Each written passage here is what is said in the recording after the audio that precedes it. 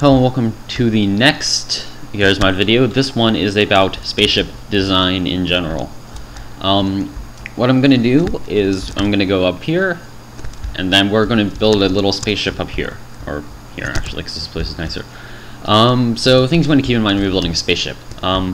Places to put life support. Very important. Because it's probably not a good idea just to be shoving it randomly on the ship. Also, things to keep in mind, don't make it too big or it will lag, and it won't be able to move very easily either. I'm going to keep it pretty small, not too small because that wouldn't be any fun. But so I'm going to spawn, what kind of ship am I going to make? I don't know. We'll see. Some of these. Okay. I just don't know what this is going to be, but alright, spawn 2 of these. Yeah, it doesn't really matter what you make yours out of or what skin you use. I'm just kind of going right now. So if I do that, put a cockpit up front. Oops, not ship parts, station parts. Yeah, all the good cockpits are station parts. So like that. And then I want a splitter. Whoops. That's not right. That's right. Okay. Also, a good thing to do is to arrange your parts in the order that you want them to be in before you start, randomly building. So I'm going to do that now. Okay, put this here. Put this here. Then I'm going to want one of these. Want an X joint for the center. Also, it's really easy to make things look, pretty good in this because they're all just a bunch of pre-made parts. So, and a end. I don't know if that's going to work out quite right. I don't think it is. Okay. So, well, let's try it. Spawn a panel instead. Anyway, yeah, you can build yours however you want. I'm gonna build mine as I have been building mine because I like it. I don't know. It's just a random design. Yeah, pretty much all you need to do is you need to keep in mind the place where you want to be. This is gonna be my cockpit. The hallways, which really aren't that important. They're mostly just for aesthetics, and then the life support section, which actually doesn't have to be a very big area because the life support things are pretty small compared to these pieces. Especially if you just use ZPMs, but don't. It's no fun. And finally, I'm going to go to ship parts because, or not those ship parts, these ship parts because they have these engine parts that look cool in it. Oops, that. Which one do I want?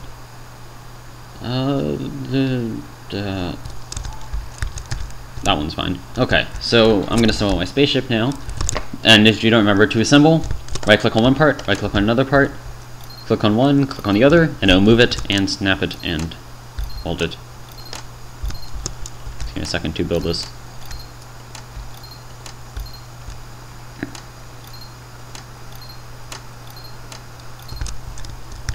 Alright. Oh, it actually fits. I was just kind of hoping that would fit.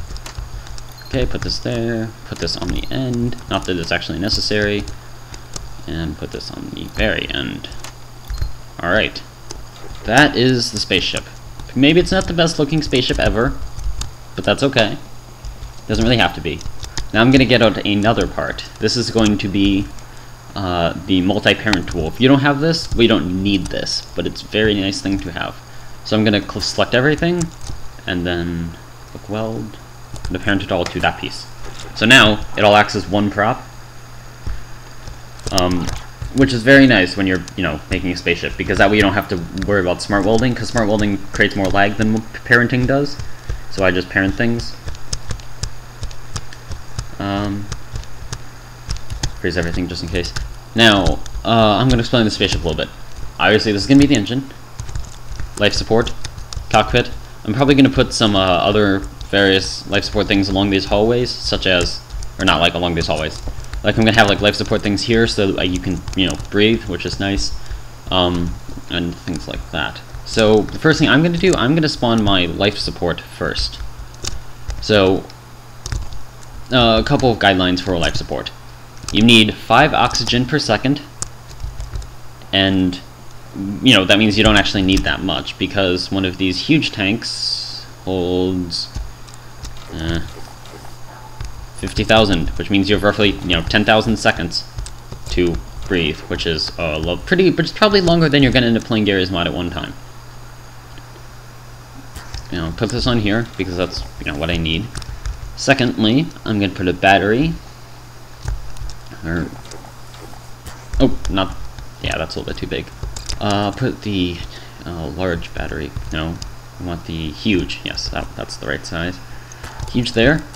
Then I'm going to put my resource node on top. Then I'm going to put a water tank. You don't need water to survive in space, but if you go to any sort of like lava planet, I'll see if there's one on this map. I don't know exactly. I don't see any. Oh no, there. That looks suspiciously like a lava planet. But if you go to a lava planet, you will need the water, so I'm just going to put a small tank on here. Also keep in mind, the bigger your ship is, the more it will lag, so don't make it too big.